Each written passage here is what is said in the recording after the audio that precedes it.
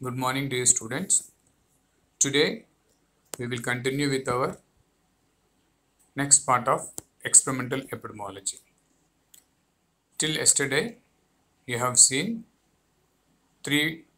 first three steps of the randomized control trial, that is preparation of a protocol, then selecting reference and experimental groups, then randomization, how we allocate the subjects into control group and study group or experimental group.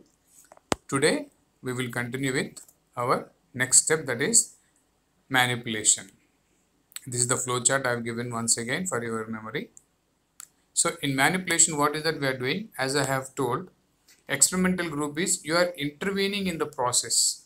So in this step we manipulate the experimental group by deliberately applying or by stopping or withdrawing the suspected cause factor.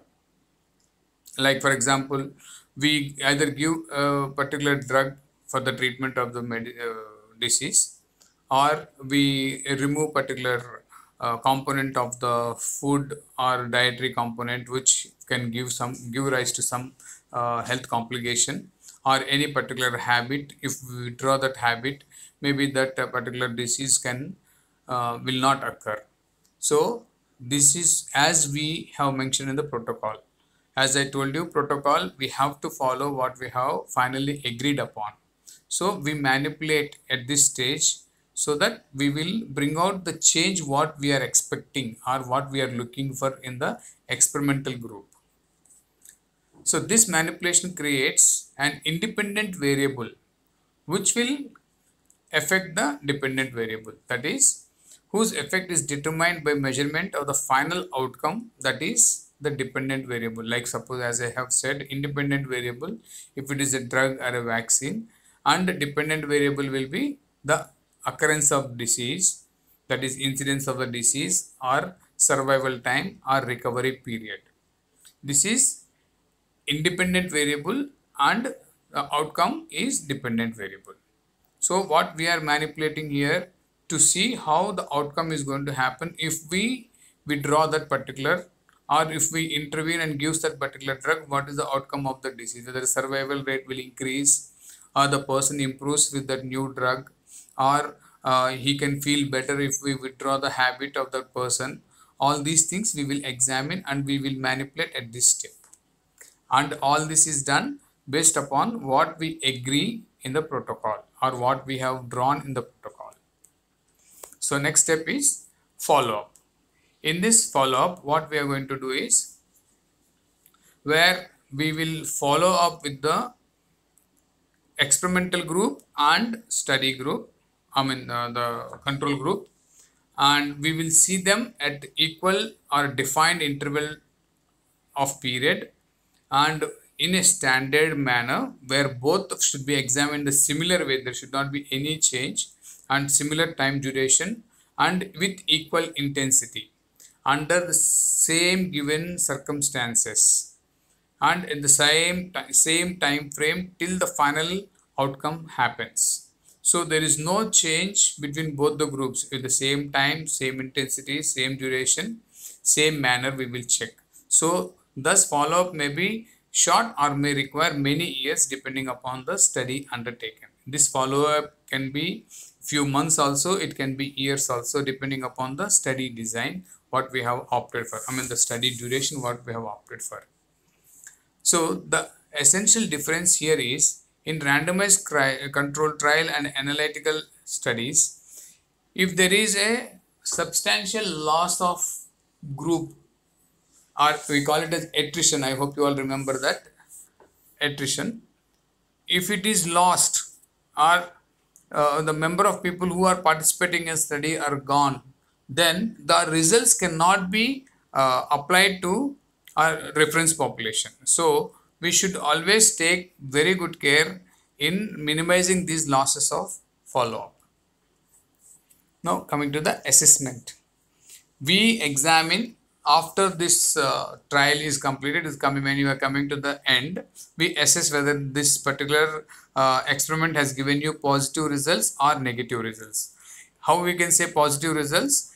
That is the benefits of the experimental measure, such as reduced incidence of the disease or severity of the disease, or that new method has given you better cost benefit for the health services, or better outcomes in the study and control groups. We will examine both the groups and see whether the experimental group has benefited by getting all these benefits, like less severity of the disease, and there is better health cost benefit to the people.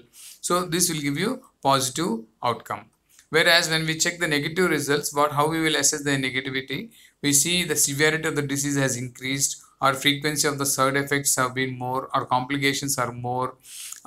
Even any death happened when the people, when we have given the new drug to the people, those things will give you the negative side effects or negative results of the negative outcome of the new drug that has been tried.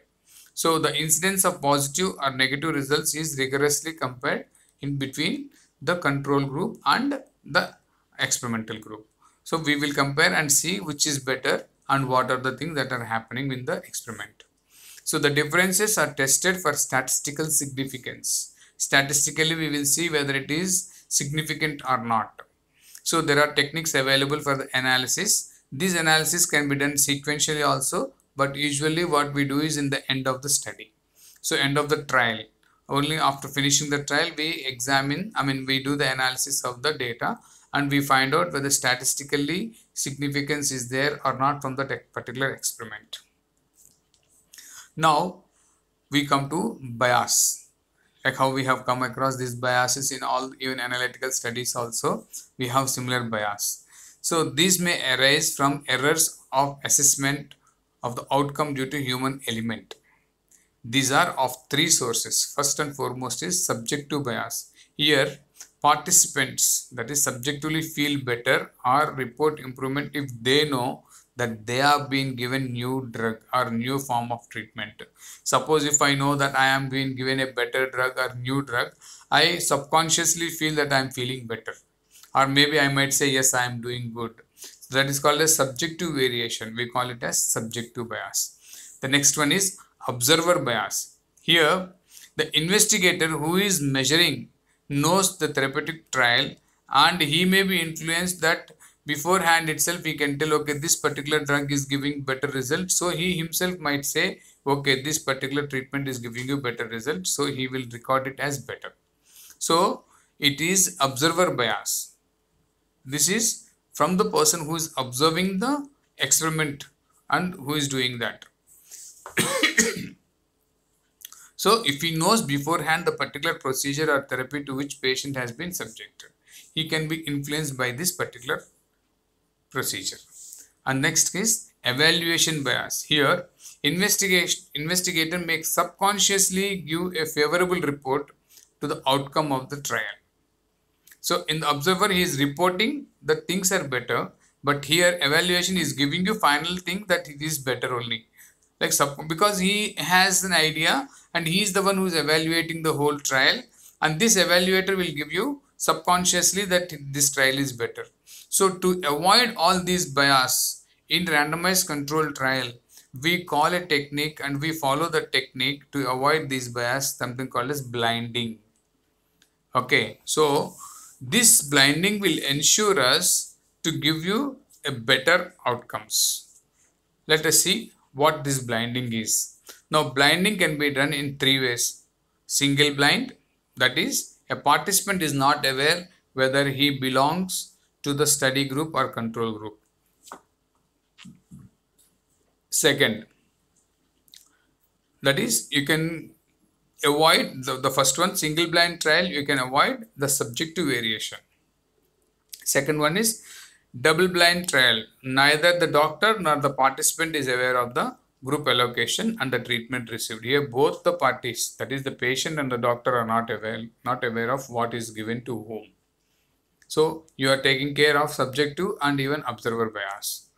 Now coming triple blind, the participant, investigator and the person who is analyzing the data also. So there is no evaluation bias also.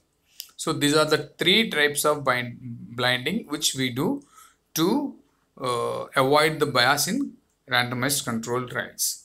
Ideally, triple blinding should be used, but double blinding is most frequently followed when a blind is conducted, when trial is conducted. So this is how we do randomized controlled trials and taking necessary precautions to avoid bias and following a procedure called as blinding. Now, there are two types of randomized controlled trial designs. One is concurrent parallel design and second one is crossover design. Let us see what is this concurrent parallel design. Now, we select the subjects as I have told you all. We allot them into subject group, study group, and second one into control group, and we follow the trial according to the period what we have agreed upon in the protocol or at what we have mentioned in the protocol, and we continue till the end of the trial and we compare the outcome between both the groups. So we are having two groups parallelly, that is called as concurrent parallel design. Here you have both study group and control groups. Now let us see something called as, in this situation what happens, comparisons are made between two randomly assigned groups. One group exposed to specific treatment and the other group not exposed. Patients remain in the study group or control group for a duration of investigation. Okay, so we have two groups. Patient remain in their same one groups as we have allotted. There is no change in this. This is called as concurrent parallel study design. Now coming to crossover design. Here what happens, we select the subjects and we allot the subjects into study group and control group. We follow them for certain period of time and then we verify the outcome at that particular period. After that, the control group will become a study group and again study group will become a control group. So we are switching the groups. So, but we have to give a washout period for the drug, the effect of the drug to be washed away, or maybe we can call it as the effect of the drug is not there anymore. So we have a period of time where we give a washout period and then after that period we convert both the groups into opposite. So study group will become a control group and control group will become a study group. And then we will compare the outcome at that stage. So this is a crossover design where same groups will be switched over. This is another type of study design of randomized controlled trial. With this study design, each patient serves as his own control. As before, the patients are randomly assigned to a study group and control group, and then the study group is converted into control and the control into vice versa. So, now the crossover studies offer a number of advantages. As you can see, all the patients can be assured that sometimes during the course of investigation, they will receive the new therapy. Second, economical, as total number of patients required at the expense of the time necessary to complete the study is minimal, is less comparatively.